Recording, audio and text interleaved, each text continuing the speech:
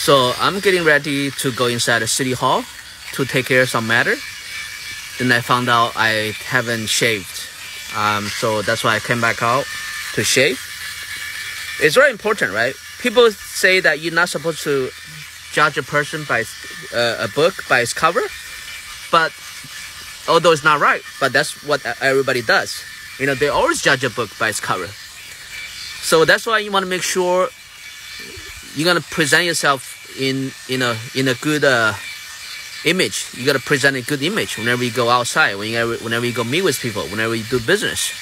It's very important because people don't have too much time to get to know you.